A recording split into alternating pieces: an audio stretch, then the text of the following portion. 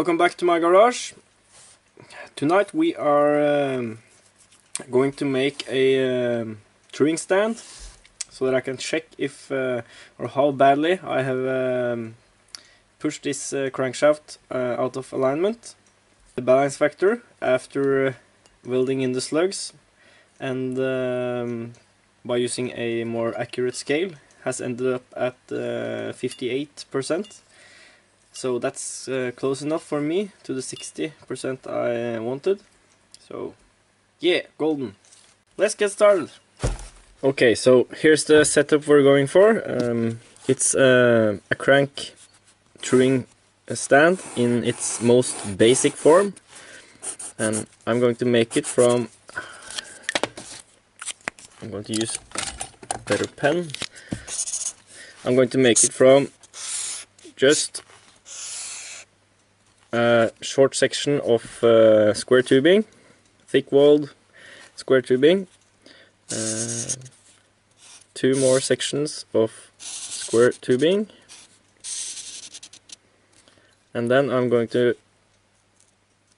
cut the top of these 2 sections in 45 degrees and make a V like this on the inside of both of them. One side I will make adjustable with a flat bar and 2 screws and a slot in the bar. That's because my crank has 2 different diameters on each side, so one side has to be slightly taller. I will make sure to have room for the indicator mount here.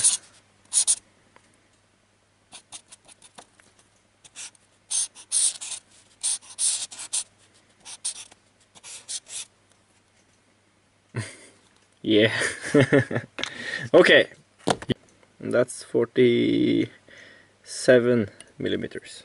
I'll write that down on my very nice drawing here.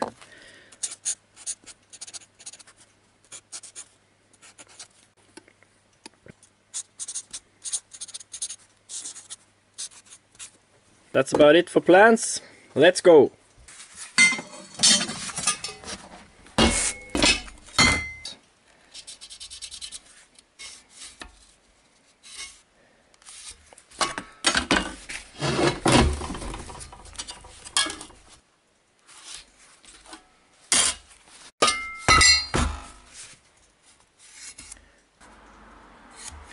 So I'll just mark up my cuts like that. And it's not critical that it's all squared up and perfect. It doesn't make a difference if there's a slight misalignment between these 2, as long as they stay, as long as it's rigid and doesn't move relative to the indicator, you get good readings. Yep, I'll mark up this one too, and we'll start cutting.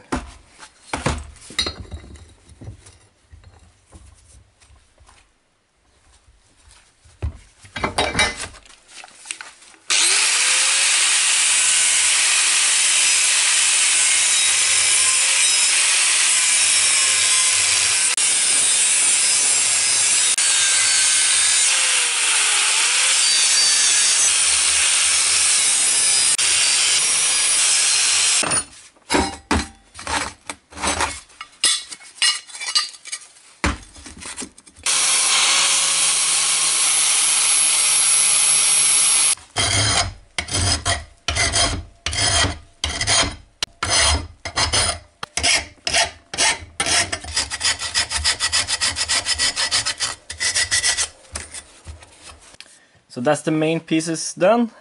Now I just have to make the adjustable piece here so that I can align it when it's up there because of the different diameters. Or I could just shim this before I weld it in place. Might just do that because I'm only going to use this jig for this crank. Okay, so to make this as level as possible, I think I will weld one of the sides first this side first, and then I'll mount the dial indicator, and I'll kind of dial in the shimming while moving the crank sideways. And when when it's perfectly flat or level, I will weld it, and it will move, and I will have to use a file and fine-tune it, of course. So I'll weld that piece in, and we will start dialing in this piece. Okay, so I welded this piece to the bar. Now I'm trying out shims, and to see if the reading is different when I move the crank from side to side. And it doesn't seem to make any difference at all.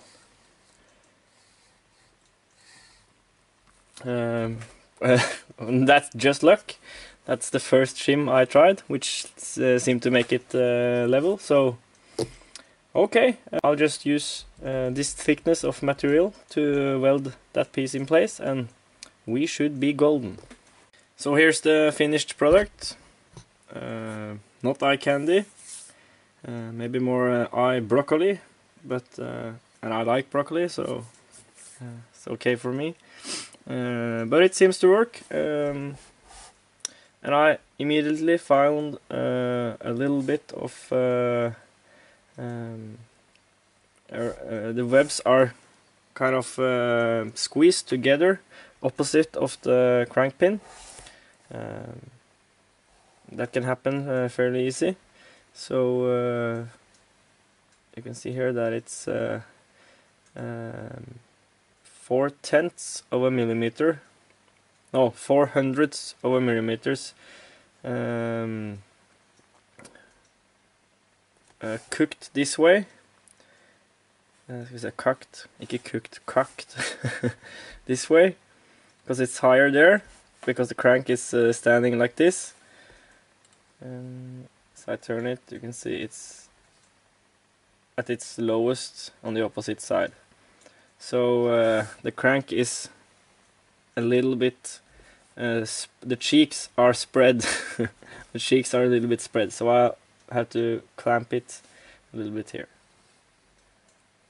That seems to be it. So thanks for watching, and please subscribe. The next video will probably be about the reassembly of the engine, or maybe about the right angle porting tool. There's a few other ideas that has come up for different kinds of cheap and simple porting tools. So I want to include all my ideas in that video, and I want to I want to have some prototypes or proof of concepts ready. So yeah, stay tuned. Okay, thanks for watching.